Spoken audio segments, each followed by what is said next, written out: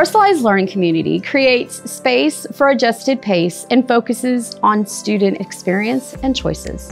Personalized learning at Patti Welder Middle School is hands-on learning and paperwork as well as technology work and on the computer.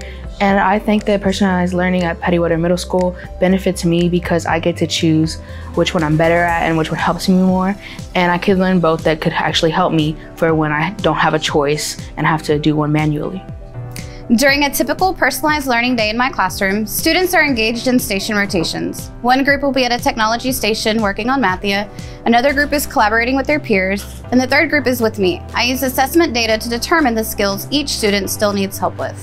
The personalized learning atmosphere helps students by teaching them to be self-driven. When students are at a station that I'm not at, they have to manage their time and stay on task.